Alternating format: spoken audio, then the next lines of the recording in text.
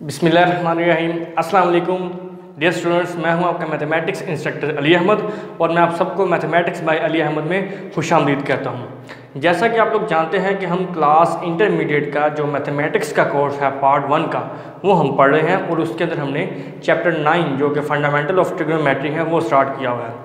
आज की इस वीडियो में आपके लिए जो मैं टॉपिक लेके आया हूँ उसका नाम है रेडियन। तो आइए स्टार्ट करते हैं। सबसे पहले जो रेडियन की डेफिनेशन है वो कुछ इस तरह से है।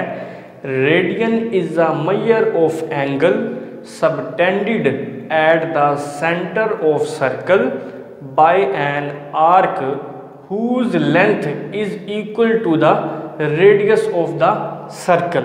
लें जी, वो ये कह रहा है कि रेडियन असल में क्या है कि अगर आपके पास एक ऐसा सर्कल हो जिसके ऊपर एक आप आर्क लेंथ लें, उस आर्क लेंथ की जो लेंथ है वो अगर उस सर्कल के रेडियस के इक्वल आ जाए तो देन उस सर्कल के अंदर बनने वाला जो एंगल होगा उसको हम 1 रेडियन का नाम देंगे। ठीक हो गया जी। अब हम इसी चीज़ को एक एग्जाम्पल की मदद से समझने की कोशिश करते हैं। तो यहाँ पे मैंने एक एग्जाम्पल कंसीडर की है।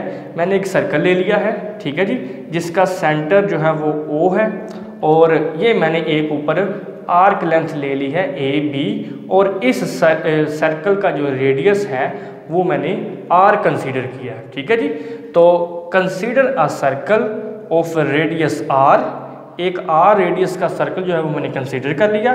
कंस्ट्रक्ट एन एंगल AOB, यहाँ पे मैं एक एंगल बना रहा हूँ AOB at the centre of circle whose raise cut off an arc AB। कहता है कि हमने एक एंगल बनाया है AOB जिसकी जो रेज है वो कट ऑफ करके एक आर्क बना रही हैं AB। ठीक है जी। On the circle whose length is equal to the radius R। कहता है ये जो आर्क लेंथ बना रहा है ना, इसकी जो लेंथ है वो एग्जैक्ट किसके इक्वल है? सर्कल के रेडियस की इक्वल है। तो देन क्या होगा? Measure of angle AOB equals to 1 radian. तो ये फिर इसके अंदर बनने वाला जो एंगल है आपका वो क्या होगा? 1 रेडियन होगा। ठीक है जी। अब हम इसके बाद एक बहुत ही इम्पोर्टेंट प्रूफ करने लगे हैं, जिससे पहले रेडियन की डेफिनेशन को समझना बहुत ज़रूरी था। प्रूफ क्या है? प्रूफ ये है जी, relation between the length of an arc of a circle, ठीक है जी, and the circular measure of its central angle. कहता है कि एक आर्क लेंथ जो है उसकी लंबाई और सर्कल के अंदर बनने वाला जो एंगल है उसके दरमियान रिलेशन क्या है। आमतौर पर पेपर में एक शॉर्ट क्वेश्चन आता है, इस स्टेटमेंट होती है उसकी theta is equal to L over R। इस स्टेटमेंट की मदद से हम इसको सॉल्व करेंगे। या तो वो इसका रिलेशन पूछ लेता है पेपर में, या वो ये कहता है prove that theta is equal to L over R। और इस रिलेशन में आप देख सकते हैं R is the radius of circle, ठीक है, L is the length of arc and theta is the circular measure of the central angle. ठीक है जी। तो इसका प्रूफ बहुत ही आसान है, ये हम रेडियन की डेफिनेशन को यूज़ करते हुए करेंगे। तो आइए स्टार्ट करते हैं। यहाँ पे मैं कुछ केस ले रहा हूँ। पहला केस क्या है? बाय डेफिनेशन ऑफ रेडियन सबसे पहली मैंने एक एग्जांपल ली है, an angle of 1 radian subtend का मतलब होता है बनना, an arc AB on the circle of length. कहता है कि अगर आपके पास एक R रेडियस का सर्कल हो और उसके अंदर बनने वाला जो एंगल है वो 1 रेडियन हो, तो फिर ये जो आर्क लेंथ है ये किसके इक्वल होगी? इस रेडियन के, इस एंगल के और इस रेडियस, इन दोनों के प्रोडक्ट के इक्वल ये हमारे पास आर्क लेंथ आएगी। ठीक है जी। इसी तरह हम एक और एग्जांपल कंसीडर करते हैं, an angle of 1/2 radian subtends an arc AB on the circle of length. ले जी, इसी तरह से दूसरे केस में मैंने क्या किया है?